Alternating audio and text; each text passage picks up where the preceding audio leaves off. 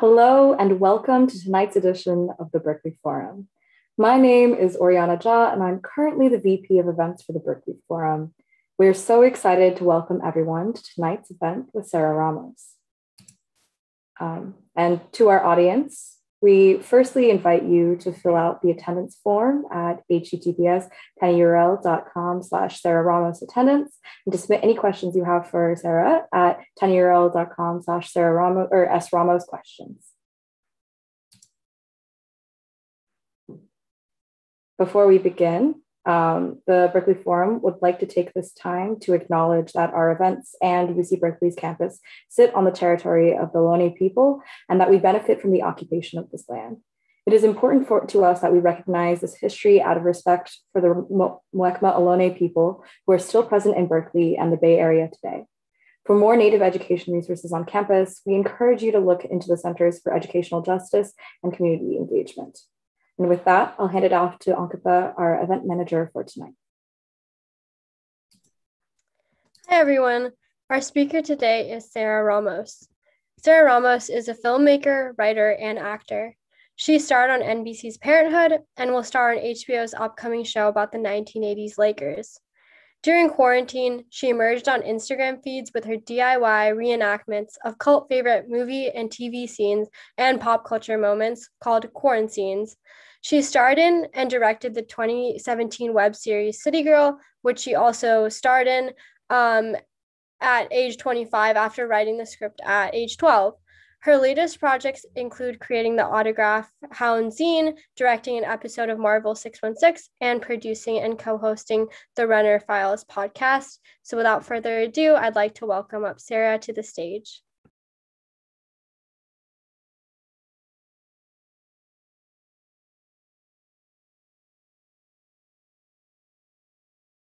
I think you might be muted. This is truly the third time I've done that with Ankita, and it's so embarrassing. Oh my God. Hi, Berkeley. Thank you for having me. I'm Sarah Ramos. I'm an actress, filmmaker, writer, artist, whatever you want to call me. Just call me, haha. I'm here to talk to you about working in the entertainment industry because I heard that some of you are interested in working in the entertainment industry. And kind of two disclaimers up top. One, I have barely spoken out loud to another person today. And two, I have a lot of information that I want to convey. So I'm going to talk at a fast clip and I believe in you. You can keep up. So basically, I thought I would share about my own professional experiences. And I feel like there are two ways to do that. One is like what Ankita already did, list a traditional resume. I've done this, and this, the kind of things that your mom might tell a family friend who she ran into at a grocery store or at a barbecue. But I think that there's a lot more to say. There's a lot more to my story, and I'd imagine to your stories than a list of credits. And actually, I think that most of the work that I've created myself more recently really involves reflecting on and unpacking what like the actual experience of working in entertainment is, like the desires that motivate you and the feelings, good and bad, that successes and failures bring up. And I really like to focus on stuff that sometimes it can feel like we're not really supposed to talk about because it can feel like we're only supposed to talk about our list of credits and things that make us look super fancy and enviable and whatever, yada, yada, yada. So a little bit about me. I'm going to use some visual aids. Like most people who enter the entertainment industry, I started out as a fan, and you might not even know who they are anymore. But in the early 2000s, I was particularly a fan of two teenage twin entertainers named Mary-Kate and Ashley Olsen. Here they are. They had movies and TV shows and Walmart products and video games and magazines.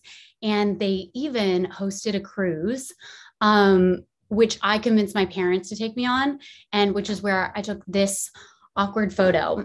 I would say like meeting them, was the highlight of my young life. And I kind of like to think of it as how I learned that I could connect with the people who I watched on TV in person instead of being separated by a screen, because here they are and there I am looking, wow, excited. And when I got home from the cruise, I convinced my parents to let me start acting professionally at like 10 years old, 10 or 11, which is how I started auditioning and eventually ended up on like various TV shows. There I am. So I should say that since you're all Berkeley students, you know, maybe you don't have like overly agreeable parents who would let you do bizarre things like go on a Mary-Kate and Ashley cruise, but that's okay, because I'm sure that your parents are super weird in their own way. And I want to empower you to really reflect on that and get specific about how they're weird, and what they've passed down to you to make you weird, without meaning to maybe, and how that's informed your worldview. And then I want you to tell us about it.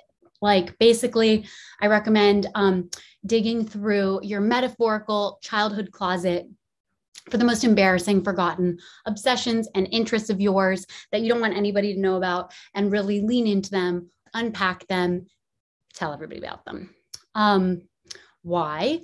Because I have done this in multiple ways. For instance, my visual aids. In 2020, I published Autograph Hound, which is a zine that I collaborated on with the New York Pop Culture Pop Art Museum called Think 1994.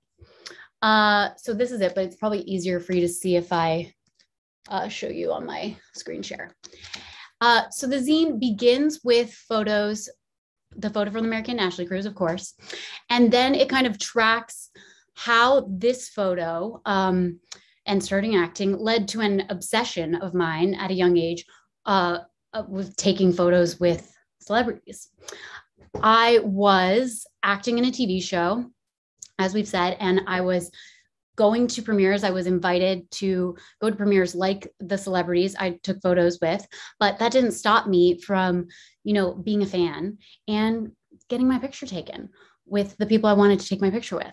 I think that I definitely got away with it at the time because I was a kid and I could have just left it at that. You know, nobody was saying, Sarah, share all these photos with the world. But by organizing them and displaying this archive of photos, which have continued on in various ways till this day. This is Kris Jenner, me, Jennifer Lawrence in the background, my friend Tavi's cut out. By organizing this and displaying them, we even held an art show. Here's Tavi and me with that same photo at the art show, as well as some others. We did that in New York earlier this year. I really forced myself to engage with these photos and the meaning of the fact that they exist. You know, what's going on? Okay, this is me and photobombing the cast of Riverdale, me with a photo of me photobombing the cast of Riverdale. So I think these photos are funny, one, but two, they also raise a lot of philosophical, even existential questions, I might say. You know, like, okay, if I was somebody who people could see on screen, well, why did I care about taking photos with people who I saw on screen? And actually, why would anybody, even people who aren't on screen, care about taking photos with people that they'd seen on screen? What's going on there? And I also remember when I took these photos originally, I was really proud of them. I mean, look at that pride. Why? And then later on, when I got older, I remember then being a little embarrassed of them and ashamed. And what's going on there? You know, I personally think, after a lot of contending with this, that there's a contradiction at the heart of them, because I was a kid who wanted to be a celebrity. And I think I wanted to be a celebrity because I thought that celebrities, you know, were better than me. You know, they looked happy. They were always having fun, it seemed. They looked good. They dressed well. You name it. I thought they were popular and beloved. You know, really getting deep, I think I thought that being a celebrity would be like an escape from the annoying parts of being human, like loneliness and confusion and trauma. That's Nicole Richie in a wig. But believing that being a celebrity meant not being human and being like better than me kind of meant that even when I was on TV, I could never feel like a celebrity because the whole point of a celebrity was that I thought they were not human and they were better than me. So if I still felt human, I couldn't be a celebrity. Does that make sense? If not, don't worry. Of course, it still raises even more questions. For instance, where did I even get the idea that celebrities were better than me in the first place? I was a child. I had to have learned it somewhere. Who knows? Maybe people were marketing to me the idea that celebrities were better than me in order to sell me products and cruises. I don't know. Or maybe I learned it from movies and TV shows and books and magazines that I was consuming at a very young age. Actually, now that I mention it, another project that I made that is specifically about unpacking those messages that I learned from the media during my childhood is my web series, City Girl. And I want to play you an episode of City Girl right now. Hit it, Ani.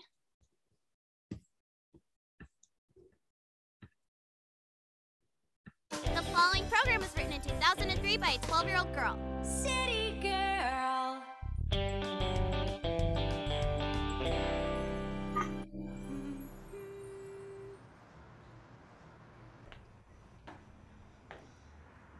Excuse me, sir. Sorry, but we're closed. I think you're open. Actually, we're closed. Do you always believe everything you read? It'll only take a minute. Oh. Great. A migraine.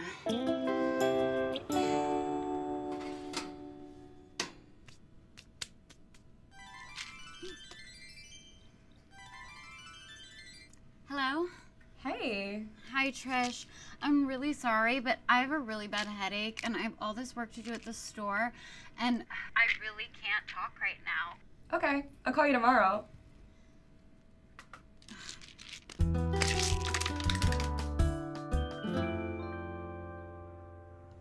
Get off of me.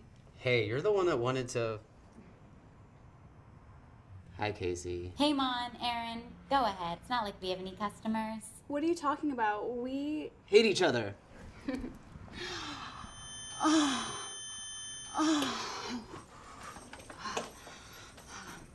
Headaches again? They're getting worse and worse, aren't they?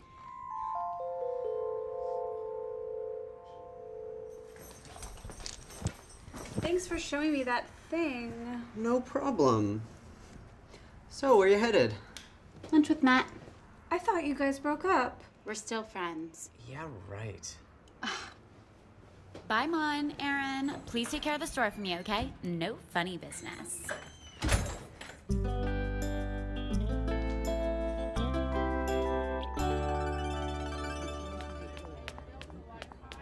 Sorry I'm late. Traffic was crazy. I have this headache that just won't go away. It's okay. You already ordered? Do what you want. You were right. Oh! Excuse me, waiter? Can I have an aspirin? Must be pretty bad. Migraine. You should see a doctor. You wouldn't want to miss my family's annual ski trip. Oh, yeah. You should see my mom's doctor's friend's son, Dr. Foley. Here, his card. I already have a doctor. Trust me, you'll like him. Besides, your doctor isn't helping. Here's the card.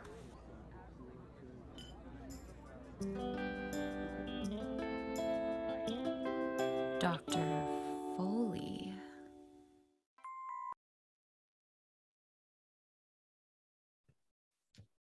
That was so trippy and funny to watch with a delay. If you guys had that, it goes full speed typically. But that's the gist of it. Basically, for more info, when I was 12 years old in 2003, I was acting in my first TV show. And yeah, I wrote this romantic comedy script called City Girl.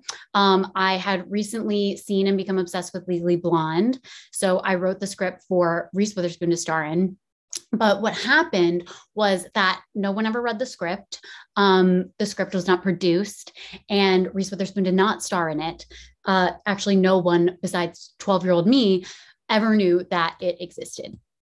That is until many years later, when I found the script in my literal childhood bedroom closet, hidden amidst Mary Kate and Ashley merchandise.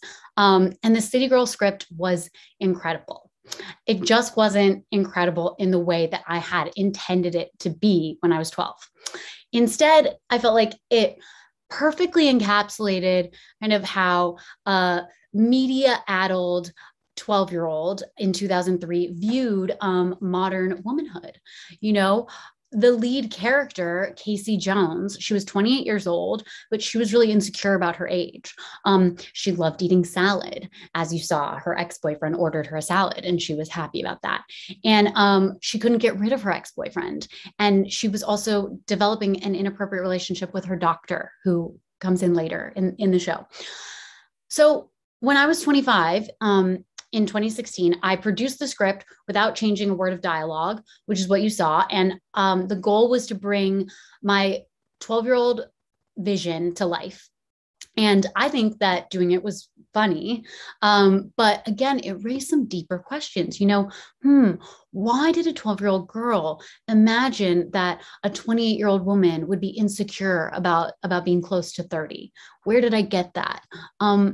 Why did I believe adult women were riddled with migraines, or find themselves in these inappropriate love triangles? Or, as you'll see later in the series, why were some characters so flamboyant and obsessed with makeovers? Was this coded as gay? Where did I learn that stereotype? And I think, like, as a child, I was absorbing all of these messages from the media and then regurgitating them out in this writing. And I really could have been embarrassed by a bad script that I wrote when I was a tween and just not shown it to anybody, But I think that by making it and putting it in the spotlight, I was able to, have a laugh at what was going on with me, and also acknowledge the weird messaging I received, and give myself the opportunity to connect with other people who had written crazy stuff when they were kids, or had their own obsessions with TV shows or celebrities, or whatever obsession they had. And I was able to transform something embarrassing into something fun and celebratory.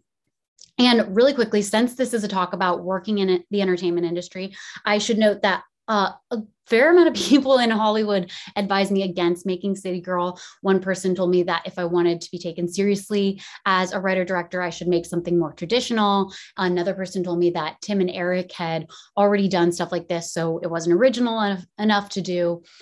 So I decided to make City Girl, but had zero expectation that it would be helpful to my career. I was just going to be fun. I just have to do it for me. And this was partly a good thing because I then had zero expectations on it. I wasn't thinking anybody was going to watch it, truly. But also those people were wrong, because the people who watched City Girl, not one person complained that it wasn't original. And then it did kind of lead people in Hollywood to taking me more seriously as a creator. And it introduced them to this deeper, more unique side of me than they'd understood before, even though weirdly, I had been on TV doing traditional work in the entertainment industry at the time that I was writing City Girl. So an example is that earlier this year, an editor from the LA Times reached out to me to ask me to contribute to the first issue of their style magazine because she'd liked City Girl. And she suggested that I could annotate the script. I wanted to do something different, but I liked her annotation suggestion. So I pitched a different idea. I'd remembered that when I was applying to colleges, I had written an essay about being the runner-up to play Jenny Humphrey on Gossip Girl, the original, not the reboot. And I remembered I'd felt really heartbroken at the time, and that I'd written a super dramatic essay about it. And I thought I was going to have some fun laughs exposing that essay and, gently poking fun at my young self, who was kind of butthurt about not getting the job that she wanted. But actually, and this is an illustration from the essay, in writing the essay, I realized that there was a lot more to the story than I remembered. basically, it turned out that during this 1 month, February 2007, that I auditioned for Gossip Girl, my family really went through a really intensely tragic time. Like there were 3 deaths in our family, our dog and my Holocaust survivor grandma, and my uncle who died as a result of drug addiction. And I had completely blocked that out of the timeline. I don't think I had the emotional skills to process that. And I just focused on what I'd always used to cope, which was media, TV, and celebrity. I just remembered, I didn't get Gossip Girl. That was the only thing. So while I originally thought it was going to be funny, once I knew the full context of the story, it didn't seem like right to be making fun of my young self anymore. Needed a little more compassion. So instead, in the essay, I reconstructed a timeline of that intense month by using my actual journal entries from when I was 15. This is like me looking pretty miserable on an audition around that time, as well as notes that my mom took about what auditions I went on and what feedback we got, and my actual college admissions essay. Here's another photo of me where my head's cut off, but it got turned into this illustration. And the final essay ended up being way less about Gossip Girl than like a coming of age story, where the show was a backdrop for like some lessons about desire and death and trauma and sex and sexuality. And I really learned a lot from writing Grief Girl, which it was called. And it brought up a lot of stuff that I'd always wanted to express, but didn't know how to. Kind of like before, I'd explored some stuff about celebrity. And now one of the things that I wanted to explore was the pressure that I always felt, starting when I was a teenager, to wear makeup and dress a certain way, which I felt like was being asked to perform sexuality in order to get ahead in my acting career. And I'd go on auditions and they would always kind of subtly be like, you should dress sexier. Like, I'm wearing heels in this. I was miserable. And I wasn't comfortable with it and I couldn't do it. And this old experience that I had growing up as an actress kind of reminds me what it feels like to just be on Instagram today. I feel like there's all this weird unspoken pressure to look and act and dress a certain way, kind of like a Kardashian or an influencer, to, get attention and make money and be successful. There's a vibe. So I pitched to the website Bustle that I would write an essay about doing a photo shoot where I dressed up like a super sexualized influencer. And they said I could do that, which was really exciting.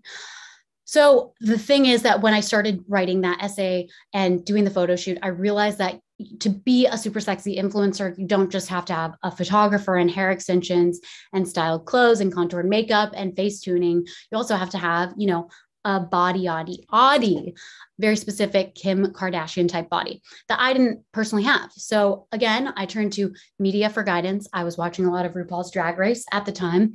And I decided to do influencer drag. And they called the essay, Am I an Influencer Yet? So to me, this essay and photo shoot really continued in the vein of transforming something uncomfortable that you might usually keep hidden, like a lifelong discomfort with feeling pressured to perform sexuality, into art that is external from me and fun and an opportunity to connect with others, while also kind of being healing. Though I will say that I don't think making art is a substitute for therapy. Remember that? And for me, I think, here are some more photos. We did like fake products and this. I think an interesting through line and takeaway in all of these projects, and the other ones I'm excited to work on, is that I think, I got into this industry for a little bit of the wrong reasons. I wanted to be famous, but really, I don't think I understood what that meant at the time. If you look at the way that our culture treats celebrities, it's not with love like I thought. I thought it was, but I think what I really, really wanted was connection, to tell my story and have people hear it and respond by other people telling their story so I could hear them and feel connected. And by really unpacking and focusing on, what really happened and learning that lesson and, how I got here, even though sometimes it was embarrassing and unpleasant. I really ended up getting to do that and have success in that way. It just looks a little different from how I'd imagined it. So in closing, I just want to say that you never know where your projects are going to lead you. And most of the time when I do my best work, I'm really just following my curiosity without expectation. And one last example of that is that, ironically, even though as I've told you, I've been working my entire life, I think the thing that really got people's attention and probably is what got me invited to speak with you today is a video series that I made where it was just on social media, and I was reenacting movies and TV shows, scenes from movies and TV shows on social media. And I started doing it because I thought that the stuff people were doing on TikTok was really cool and creative. And I was like, I want to do that. And then during quarantine, I just needed something to do and then people ended up really liking it. And that was honestly very surprising and incredible, because I like to say that if I had really known that there was an audience for me reenacting scenes and pretending to be movie stars and characters that I was obsessed with, I would have done that a lot earlier, because that's honestly what I would do in my bedroom before I even started professionally acting when I was like 9. So I think one takeaway here, at least, is if you like something, then there's probably somebody out there like you or like me who will like it too. And you will never know until you try and put yourself out there. And look, you might make a fool of yourself, but who cares? And on that note, I want to end with one of my favorite reenactment videos of me and Chloe Fineman, she's on SNL, doing the iconic courtroom scene from Legally Blonde.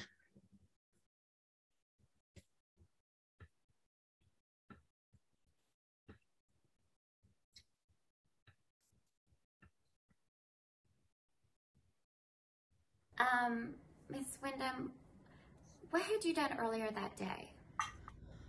I got up, got a latte, went to the gym, got a perm, and came home. When you got in the shower? I believe the witness has made it clear that she was in the shower.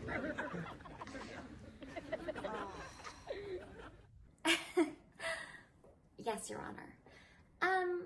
Miss Wyndham, had you ever gotten a perm before? Yes. How many would you say? 2 a year since I was 12. You do the math. You know, a girl in my sorority, Tracy Marcinko, got a perm once. We all tried to talk her out of it. Curls weren't a good look for her. She didn't have your bone structure. Oh. But thankfully, that same day, she entered the Beta Delta Pi wet t-shirt contest, where she was completely hosed down from head to toe. Objection! Why is this relevant? I have a point, I promise. Then make it. Yes, Your Honor. Chutney, why is it that Tracy Marcino's curls were ruined when she got hosed down? Because it got wet? Exactly. And isn't it the first cardinal rule of perm maintenance that you're forbidden to wet your hair for at least 24 hours at the risk of deactivating the ammonium thioglycolate? Yes. And wouldn't somebody who's had, say, 30 perms before in their life be well aware of this rule? And if, in fact, you weren't washing your hair, as I suspect you weren't because your curls are still intact, wouldn't you have heard the gunshot? And if, in fact, you heard the gunshot, Brooke Wyndham wouldn't have had time to hide the gun before you got downstairs. Which means that you would have had to have found Brooke Wyndham with a gun in her hand to make your story plausible. Isn't that right? She's my age. Did she tell you that? How would you feel if your father married someone who was your age? You, however, had time to hide the gun, didn't you, Chutney? After you shot your father. I didn't mean to shoot him. I thought it was you walking through the door. Order! Order! Order! Order! Oh my God. Oh my God. Oh my God. Miss Wyndham, what had you done earlier that day?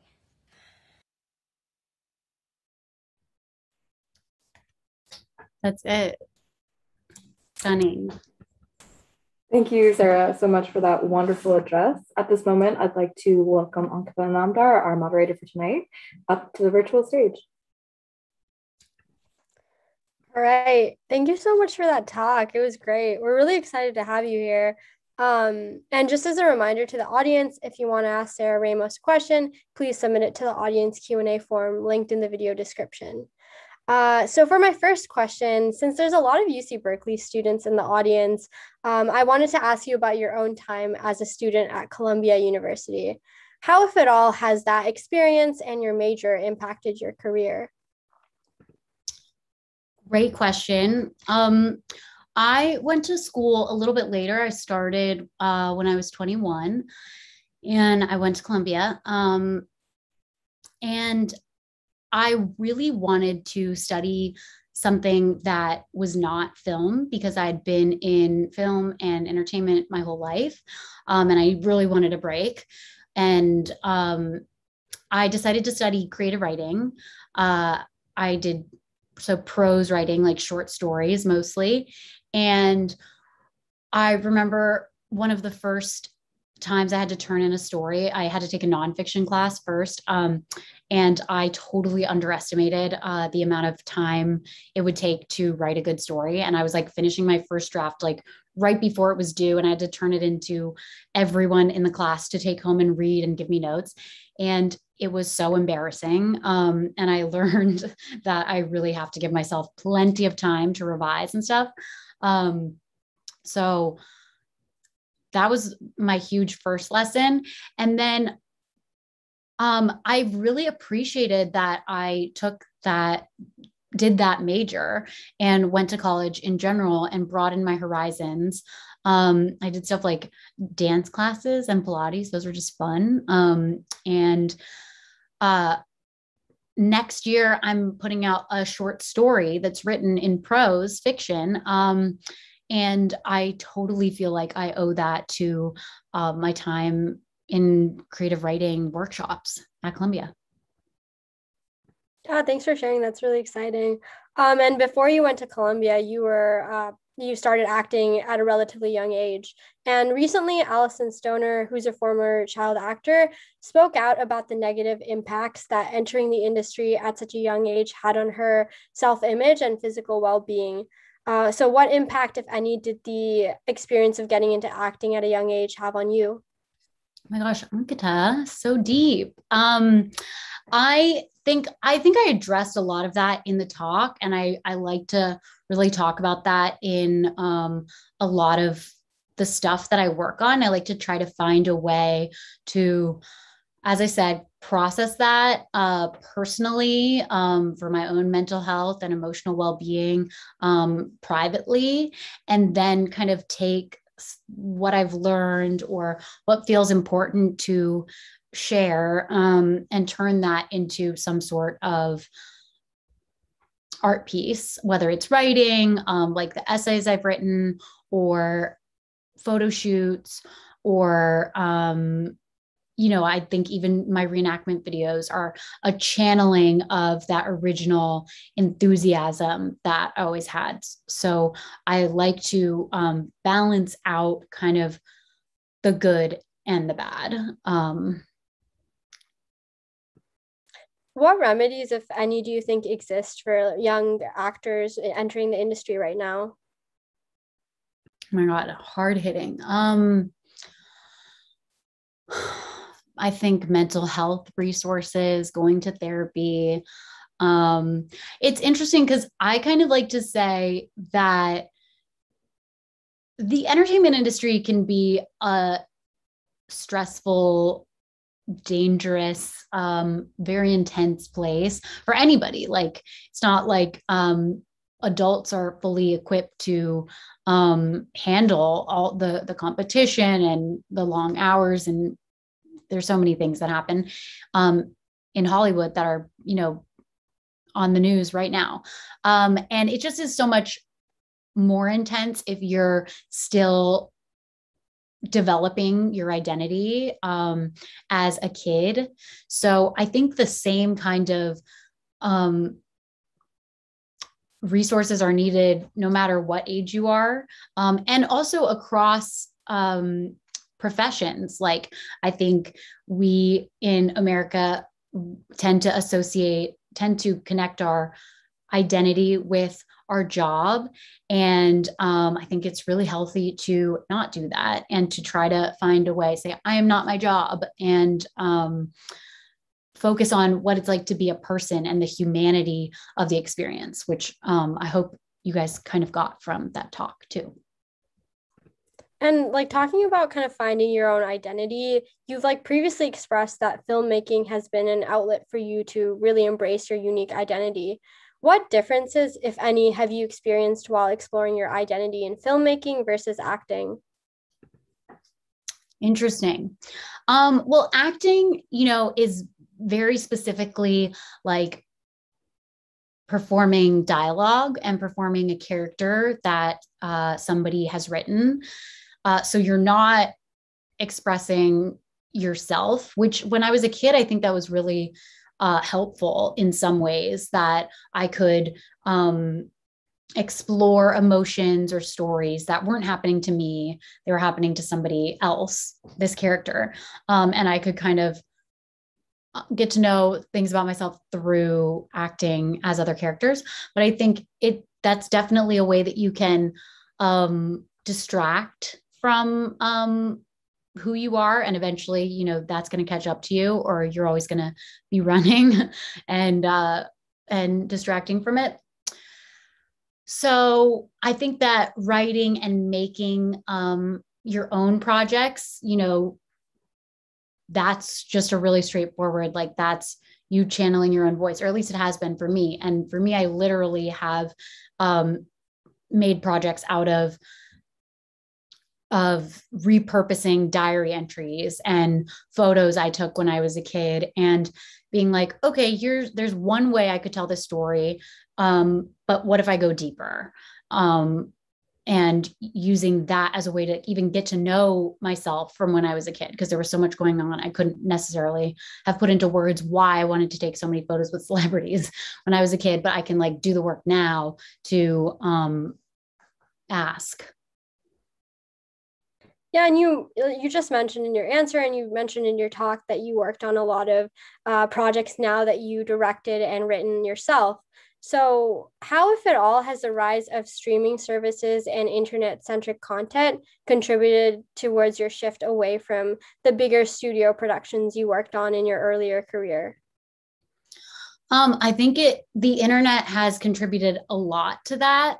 I think if I had been born a little bit later, or had not gotten into professional acting, like I probably would have been making YouTube videos. Like I was always making stuff. And sometimes I'm like, well, maybe that would have been better even than like being on traditional TV shows, because I would have found that earlier. I think a lot of the time, the first thing you want to be, if you're interested in storytelling in movie making or TV or whatever, is you're like, oh, I should be an actor, because that's the first thing you see, and you don't really see the behind the scenes. And even so, like, even though I was acting in professional productions, I still ended up gravitating towards the internet because the stakes felt really low, and I just wanted to express myself. And in order to, do a professional TV show, you have to go through so many steps. You have to pitch stuff. You have to get executives on board. Kind of like with City Girl, for example, like there were so many people in Hollywood who were like, this is crazy.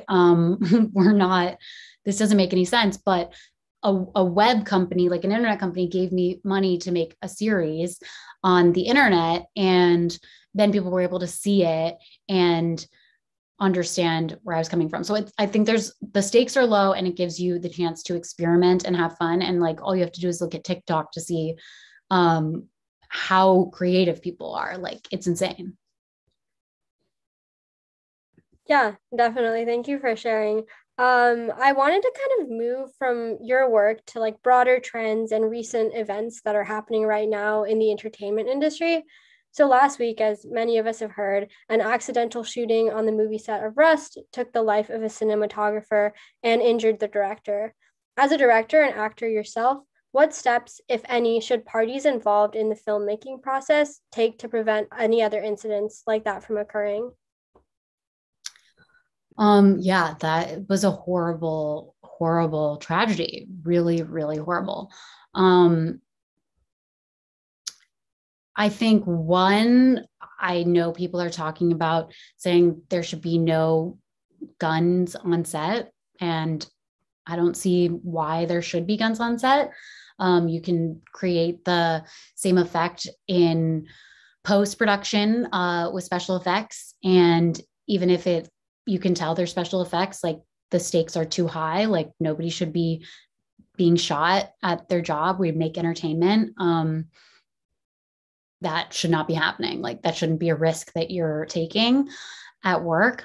And, I think that story of what happened on that set is somewhat connected to a larger story that has been happening and being told in the film industry around IATSE, which is the union that represents crew members, everybody from grips and electric and camera people to wardrobe, hair and makeup, like most people who work on a set, and you just don't see them on screen. And, they voted to authorize a strike if they couldn't reach a deal with the people who run all the studios to give them reasonable rest hours, and to give them a living wage, and all these, really basic demands that shouldn't even be up for debate, if you ask me. And I think that's a huge issue that people are grappling with now, is like the humanity, what it's like to be a human working in this industry. I think we expect a lot, and we expect it to be done quickly. And we focus on the glamour and the shiny celebrity stuff at the detriment of the actual human experience. And I hope that people are starting to stop doing that, because it's just not worth it. And it hurts everybody. Yeah, thank you so much for sharing your perspective. I think myself and a lot of audience members definitely appreciated hearing that from you. And unfortunately, for the sake of time, this is going to be my last question before we move on to questions from the audience. So going back to your work a little bit, you've played a really diverse range of roles throughout your acting career so far. What roles, if any, do you look forward to exploring in the future, and why? That's a fun question. I want to play a villain. I just think that would be really fun. And I think that sounds really basic, but I think that sounds fun. And I like doing comedy. In acting, I've mostly done dramas. And in my own filmmaking work, I mostly make comedies. So I'd like to mix that up. Yeah, maybe another web series. Well, thank you so much for answering my questions. We're now going to move on to audience questions. So for the first one, Ellen asks, I'm a huge fan of your short Fluffy. What was the process like of getting the cast and crew together? I'm looking to film my own short, and I want to make sure that everyone gets the best out of it. Oh my gosh. Hi, Ellen. Thank you so much. The process with Fluffy was interesting. It was paid for by a clothing brand, BB Dakota,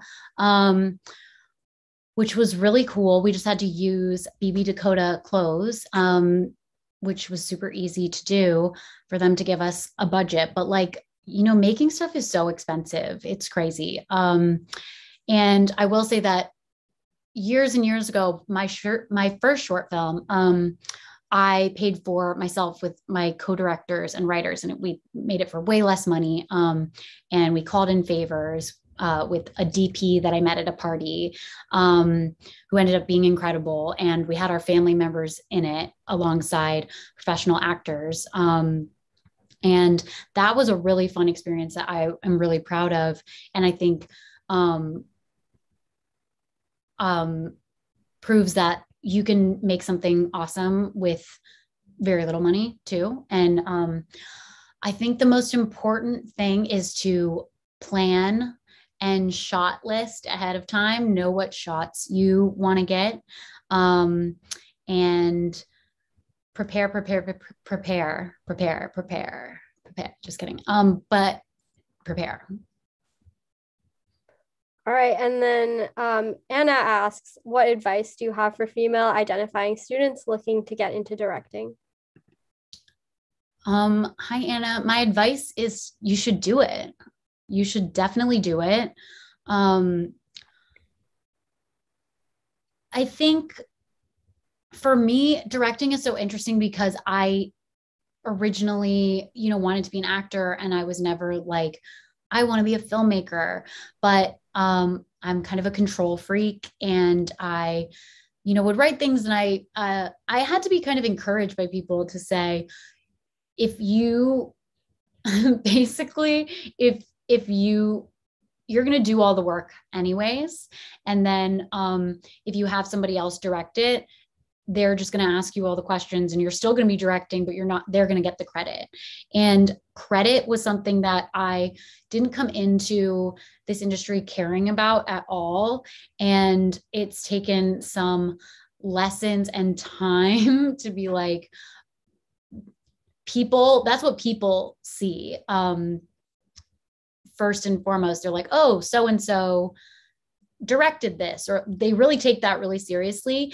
And it's important that you ask for credit. I feel like that sounds like a really obvious basic answer, but you should be credited for your work, and everybody should. And sometimes that doesn't happen, and you should stand up for yourself. That's great advice. So Anonymous asks, what was your experience of directing an episode of Marvel's 616 like? Hi, Anonymous. My experience directing Marvel 616 was really fun. We filmed all of it in early 2020. We went to the New York Toy Fair, and we went to the Hasbro headquarters and the Funko headquarters. It was about Marvel toys. And then during quarantine is when we edited it. So we edited it all via Zoom, which was, slow and required a lot of patience, because typically when you're editing as a director, you'll be in the same room with your editor, and you'll be able to say, oh, go back, play that back 1 second. Okay, try it like this. Okay, no, that didn't work. Try it like this now. But over Zoom, you're like sending that information over email. So you can't do like, let's just try this really quick, and then, oh no, it didn't work. It's like, you really gotta work on your communication, and be clear and decisive. So it was a journey that I think nobody was expecting, but I'm really proud of how it turned out. Yeah, I love Marvel. That's awesome. Also, another anonymous question, but can you tease your next Reese movie for the reenactments? Oh yeah, so thank you for asking that. So I, for some reason, just felt like God spoke to me and told me that I needed to reenact every scene from Reese Witherspoon's filmography. And I DM'd Reese and told her to give me till 2030. So I have time, because we got other projects going on too. But I just started editing this, and I want to turn it around fast because of the Halloween atmosphere and theme. I want to do Just Like Heaven. If you know that movie, Reese plays a ghost. Reese plays a ghost. Did she respond to your DM? Yes, she said she was speechless. And she said that there were a lot of TV movies that she'd been in like years and years and years ago. And there are, and I do plan on reenacting them. Okay. Also, another anonymous question, but this person said, all your work is incredible. Have you considered directing a feature film on the subversion of the beauty industry, or do you want to explore a different narrative? On the what of the beauty industry? The subversion. Oh, the subversion of the beauty industry. Oh, that's interesting. Actually, yes, I have considered that, and I'm really excited for this. It's like a novella. They call it a short story, but to me, it's like longer than that. I think it's a novella, but I will be reading it. It's going to be an Audible original, so you'll be able to listen to it on Audible next year. And that is a little bit about some subverting the beauty industry. So, and maybe we'll down the line perhaps end up adapting that for the screen. That's awesome. Okay, so unfortunately, for the sake of time, this is going to be the last audience question, but I had to ask this one because I'm a huge Taylor Swift fan myself. But recently, MTV posted a clip of you talking about your favorite Taylor Swift tour. What's your favorite Taylor Swift song and album of all time? Oh no, you can't do that to me. That's so brutal. Actually, well, I think I'm a big The Red Tour head. And so I know that we're about to get the Red era Taylor's version. So I'm really excited for that. I think that's like next month. And I can't wait. But I think possibly one of her best songs, if not her best, I think is Invisible String, which is on Folklore, right? I think, that one's really good. Yeah, no disagreements here. Okay, so, well, that's all the time we have. Thank you again for answering all of our questions. I'd now like to invite our VP of Events, Oriana Jha, back up for some closing remarks. Thank you. Thank you, and a huge virtual round of applause to our moderator, Ankita, and to Sarah, our incredible speaker, for such a wonderful event. As a token of our appreciation, we would like to present a poster designed by a member of our communications team, Ashley Kwa. It's designed especially for you, and we hope that you enjoy it.